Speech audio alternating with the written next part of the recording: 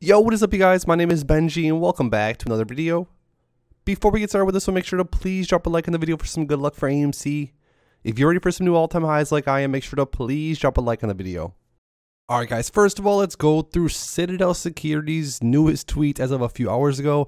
Citadel Securities has been tweeting up a storm as of the last few days, finally breaking their silence after all these so-called alleged leaked memos and transcripts and all this stuff has been coming out between Citadel and Robinhood allegedly communicating and even hiding some trades. There's some crazy stuff going on. So the first tweet from earlier said, plaintiffs' lawyers concealed the facts from the court and the public, causing conspiracy theorists to churn baseless theories.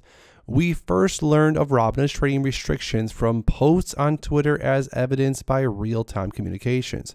Our primary Robinhood point person had to ask Robinhood if the Twitter posts on the trading restrictions were fact or fiction. So apparently both of these multi-billion-dollar companies, remember this guys, multi-billion-dollar companies, first call window what's going on allegedly through posts on Twitter and then communicate it from there. Take a look at this January 28th transcript starting at 8 a.m. Citadel said morning. Citadel Security says, saw a tweet that you guys are putting GME and AMC in close only ? Now, first of all, this is just my opinion, but what kind of communication is this? Like, this is again multi-billion-dollar companies. Again, I don't run a multi-billion-dollar company, so I don't know how you're supposed to communicate, but this just seems really nonchalant for the vast severity of the situation. And then they said fact or fiction.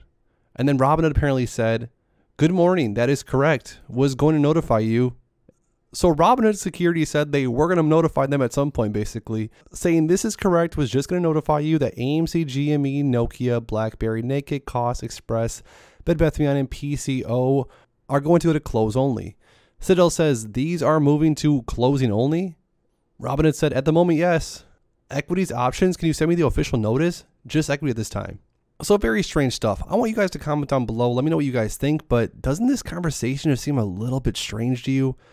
Unusual Whales tweeted right underneath that fact, Citadel was fined $22 million for misleading clients on pricing, fined $700,000 for trading ahead of clients, misreported transactions with customers in 11,989 instances, and Citadel was banned for short selling in China for years.